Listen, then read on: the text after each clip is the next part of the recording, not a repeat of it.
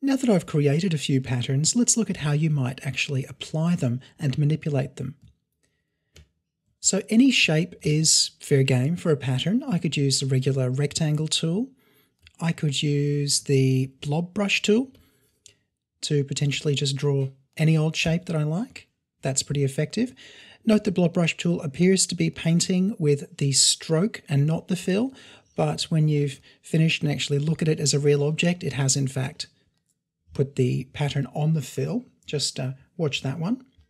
You can also put a pattern along a stroke. So if I set this spiral to use this pattern as a stroke, I'll need to put it up to a certain amount of weight to be able to see that. And it works much the same way as a pattern on a fill does. You probably want to play with variable widths to make this look a little bit more interesting though.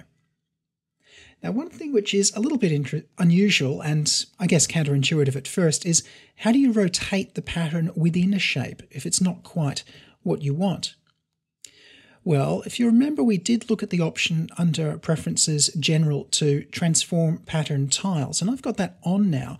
So when I move an object, the pattern moves with it.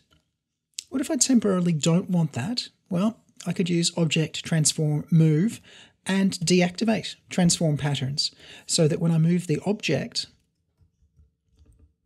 the pattern stays exactly where it was, and effectively I'm cropping to see a different part of the pattern. Now that might be a useful thing, but sometimes if you only want to move the pattern, you can in fact turn off the transformation of objects and only transform the pattern. This is how you rotate it as well, so you can get a rotated version of a pattern. So you can really get exactly the effect you're looking for without messing too much with the pattern in the pattern swatches.